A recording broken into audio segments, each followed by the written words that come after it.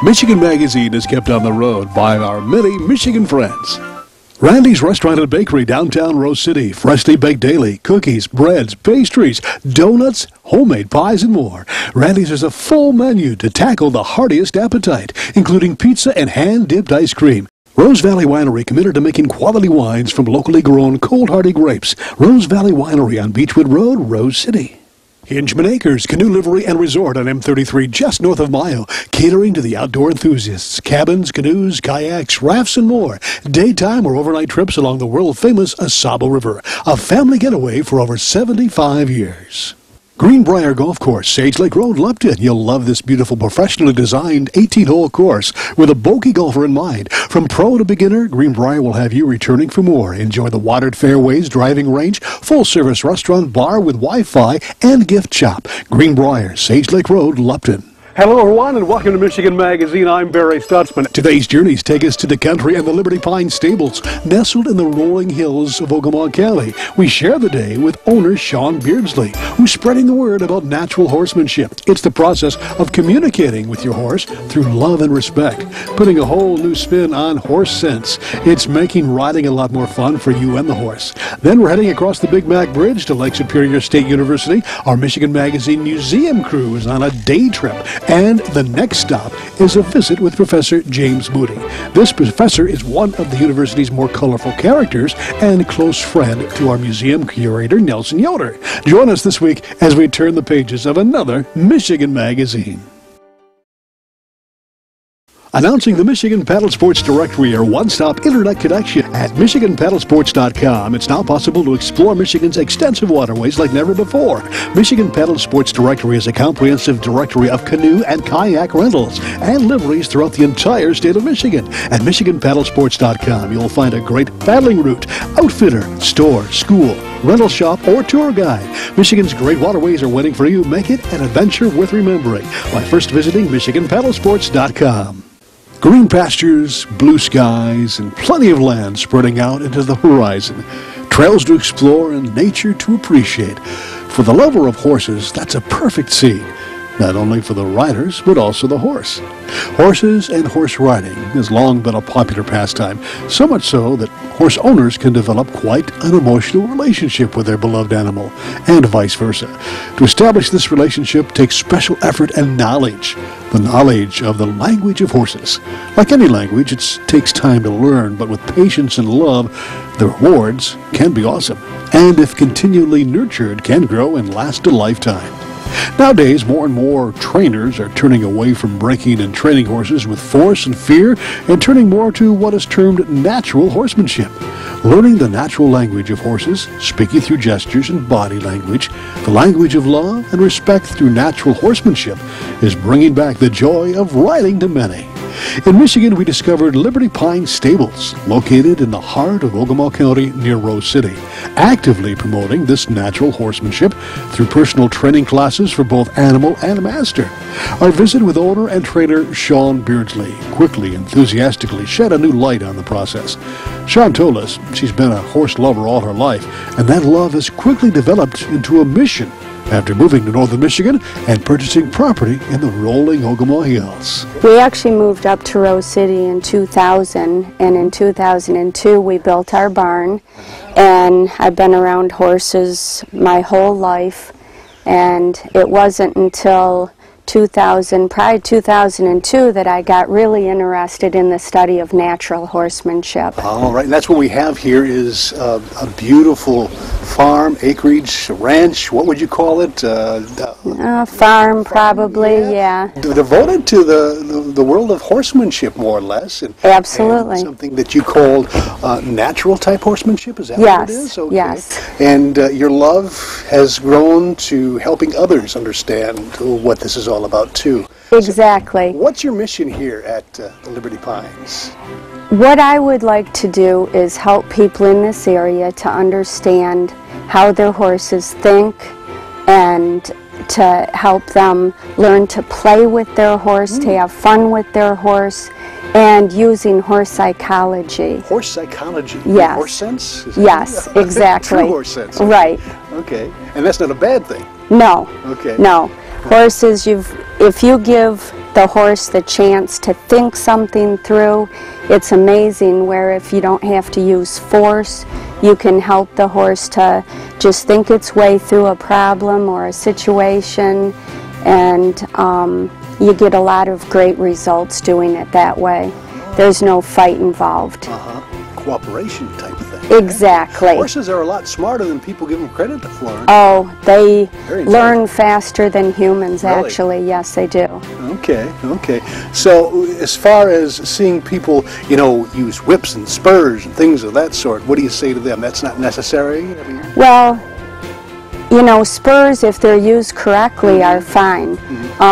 Spurs, if you're using a spur for speed, that's not really what they're designed for. Spurs are designed for moving a horse sideways, or, yeah, it's more of a directional tool. Right, more of a nudge than a jab. Right. Okay, all right. So how did you get into this world? I mean, what was the spark that got you into Actually, it was in 2002. I went to the equine fair and I saw Pat Pirelli and his wife Linda, and I saw such amazing things that the horses were doing, and without bridles. In other words, that's where the word liberty comes from, that's where I named my farm Liberty Pines. And I saw the horses working at Liberty, and I just thought, this is so awesome. This is what I've been looking for, instead of using bigger bits, just getting the horse to work with you and be a partner with you. And so through the Pirelli program, and also a lot of different natural horsemanship people, I've studied a lot of the different ones, but my main focus was through the Pirelli program and working through the levels, and that's basically where it all started, was at the equine fair. Okay, what was your next step? What you got all this information, you got all this inspiration, right? What did you do? Well, I actually won a ticket to go see Pat and Linda, so I went to their Savvy conference, and then from there I decided that I needed to go spend some time in Colorado, and I actually got signed up for the last level 3 class that Pat did personally. So I was in his class for a 2-week program, and I got my level 2 there with Pat, and then I went to his Florida center after that, and just continued through the levels. I'm now a level 4 student. I am not a certified Pirelli trainer, and I just thought, with all the knowledge that I've acquired through the different studies I've done, I'd like to spread it in this area and just help people locally. And you know, that's what I'm in the process of getting this place ready to do, is just have maybe some clinics here, and even have some Pirelli professionals maybe come. And but I love giving classes to kids and helping them understand, first comes safety, then, you know, the fun begins.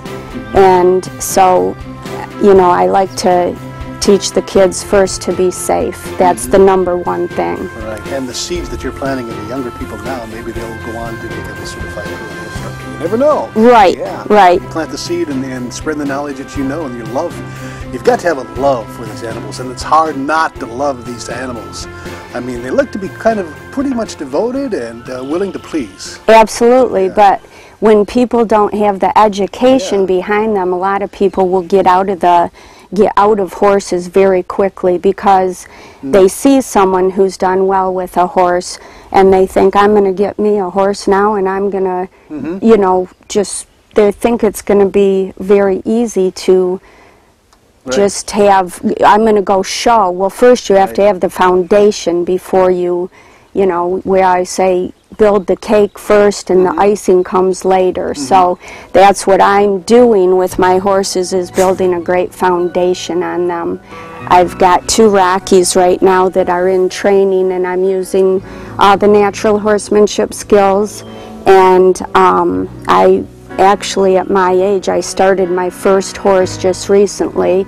I've only had her for 2 months. It's the one on the right-hand side, the Rocky, and she's really come a long way. I'm already riding her with just a halter, and then I've got 2 more Rockies out there. One of them is my #1 student over here, Don. That's his horse that's in training here, and I'm giving him lessons. And he's a 2-year-old. Okay.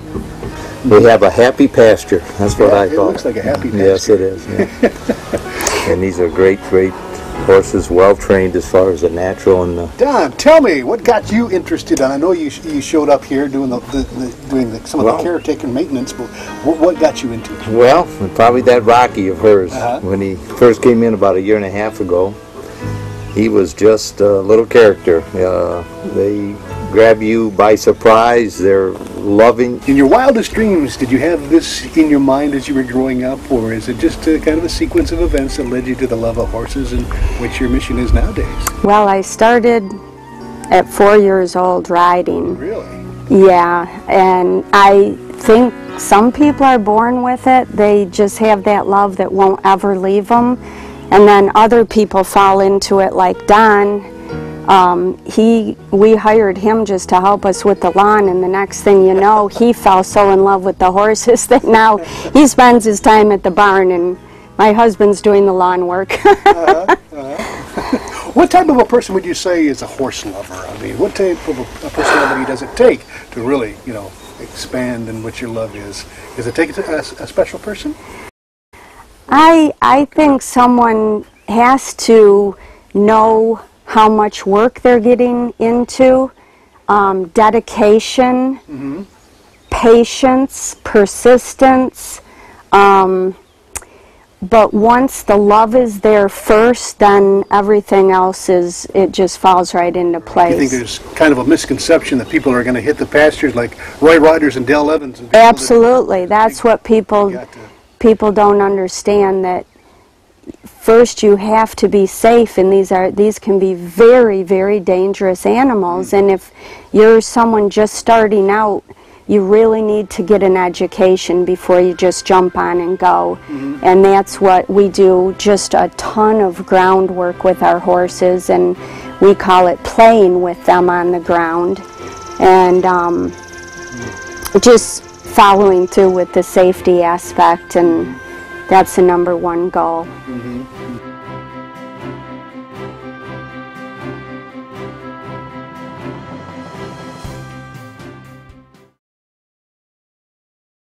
Michigan Magazine is being brought to you in part by Canyons Lakeside Resort and Marina, located on the shores of beautiful Sage Lake. Get away to their newly remodeled, beautiful bed and breakfast, or their historic 13-room hotel. Special events and activities for all ages. Call now or go online for more information on this Michigan treasure. 33 Motorsports Park, family racing fun for all ages and skill levels. 3 tracks located on M33 in Oscoda County. Come watch or join in the action all year long. Developed for motorcycles, quads, UTVs, and snowmobiles. 33 Motorsports Park. Discount foods downtown Mayo. Find national name brand foods and merchandise at sharply discounted prices. Shop the smart way and please the family without breaking the budget. Discount foods downtown Mayo. Rose City Drug, just south of the Rose City city limits at 2640 North M33, featuring a state-of-the-art, completely automated and extremely accurate computer-filled prescription process. Here at Rose City Drug, we're a family-owned and operated for over 20 years. We offer fast and friendly service, and we always take the extra step to make sure your needs are fulfilled. On a previous edition of Michigan Magazine, we joined the Michigan Magazine museum staff on one of their frequent day trips of Michigan discovery. Our traveling ambassadors, Nelson Yoder, Rhonda Stutzman, Aubrey, and Millie Socia, are exploring the eastern Upper Peninsula on this trip. Last week, we followed them on the first leg of the journey with stops at Moran Ironworks of Onaway, before heading across the Big Mac and on to the Antlers restaurant in Sault Ste Marie. So far, it's been a journey of fun, excitement, and fellowship, learning about the unusual and uniqueness one will find if one just takes the time to explore the side roads. On this edition, we find the group leaving the Antlers for a short jaunt to Lake Superior State University to visit with an acquaintance and former colleague of Nelson Yoder, Professor James Moody. Professor Moody and Nelson's friendship goes back to the years when both were teaching at Greenville College in Greenville, Illinois. The two keep in touch and, on occasion, make a point to visit one another. Today was a special treat since the group has heard much about Nelson and the professor's friendship. Once we were inside the professor's university office, the objects and sights that surrounded us were like magnets to our eyes and minds. We knew we were in for a most fascinating visit. Join us now. I'll have to tell you why this office, my justification as to why the office is full of all this interesting debris. The philosopher Plato said that you should have, to sort of inspire you, you should have examples of the good, the beautiful, the brave, the noble, and the perfect. So it includes, of course, heroes of various kinds, von Humboldt and Darwin and Brunel, and then copies of art pieces, you know, from classical antiquity, that sort of thing. And then I treated myself to this piece of chinoiserie, the secretary, for my 60th birthday. Wow, okay. Ever nice. Is and that new or old? Oh no, it's a copy of one that you would have had in colonial America, except it's not the full height because they wanted $9,000 for a full-sized one. The skulls are various ancestral skulls. I used to teach physical anthropology, so I left them around. Perhaps they seem a little macabre, but they're you know, our old Peking man and so forth. Yes, I used to have a real skull, and a young lady said to me, came in and she said, "Is that real?" And I said, "Yes, that's a 16-year-old girl." And she said, kind of paused and then said, "Did you know her?"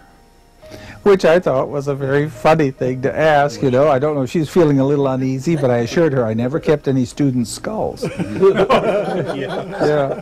Just ancestors. Yeah. And these are all casts, of course, but they look like old bone. If people are going to call themselves artists, they have to be masters of human form. Even if they're just going to do blobs and dabs the rest of their life. I really believe that the test is, can they master the human form? Right now, very involved with Akins, you know, the Philadelphia artist, and how he was so taken with photography and motion photography, and then translated that into painting. Mm-hmm. And that's kind of caught my enthusiasm of late. I always set up sort of projects, private projects that aren't necessarily related to my teaching, but something that I want to get into, and I can pursue them for a semester, maybe a whole year. Sure. With Chinese gardens, it took me 4 years. Right now I'm working on the Enlightenment and on the development, impact of science, and changing the way we think about, well, just about being human. And my hero is William Stukeley, who was the first to really map out, one of the first to really map out Stonehenge and Avebury Ring and that sort of thing. So you have to keep some of these things going. I tell the students, because you're forgetting, you need to keep putting new in. And that means, of course, you have to read, because they'll always say, "Did you read all of these?" As though I just had them cover the walls, I suppose. Plus, you need to keep bringing new in, because there's a lot of new information coming along every field. I work in Latin American history, and I also work in China and Japan, and that history. Well, there's new information coming along. And of course it's true, even in I just picked up Burrell's book on Avebury, and the digs are going on everywhere. So you know there's always a new footnote, if not maybe a part of a chapter of these books, whether it's Egypt or whatever. We had a wonderful meeting with Professor Moody that day at Lake Superior State University. The conversation turned to area history and what an impact the Sioux has had and still is having on our national and world economy, with it being the home of the famous Sioux Locks and its maritime traffic that passes through them from all corners of the world. We thank Professor James Moody for taking time to visit with us, and soon we were back on the road. Our next stop on our UP journey is an historic Indian burial ground not far from the university. Then on to the Point Iroquois Lighthouse for a stroll along the shores of Lake Superior and a climb to the top of the lighthouse. Join us then as we continue our exploration of Michigan's eastern Upper Peninsula in a day trip that found us realizing more and more just how fascinating it is off Michigan's beaten path, onto the side roads filled with the true spirit of Michigan.